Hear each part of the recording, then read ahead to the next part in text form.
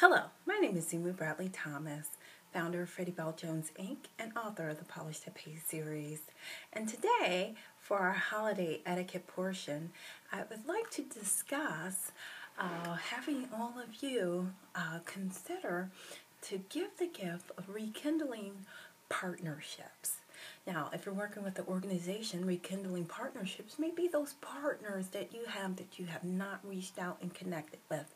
We tend to just partner when we have an immediate opportunity or program or project. However, I think that nurturing partnerships along the way, say for example, you have a partner and you're involved in a particular area. If you know of a newspaper article or a blog post or webinar that may be helpful, forwarding it on to them. That's a way of keeping up with the partnership and keeping people in the loop.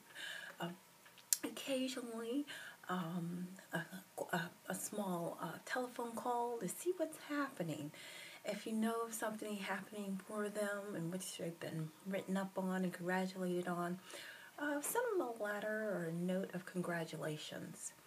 Building partnerships is how we do what we do best, and especially when we work with other like-minded partnerships that help to make our programs and our businesses flourish. My name is Ummu Bradley Thomas, and thank you for logging on to the Polish That Pays Holiday Etiquette segment. Please feel free to like us if you find this video helpful, and also subscribe. Thank you and have a wonderful day.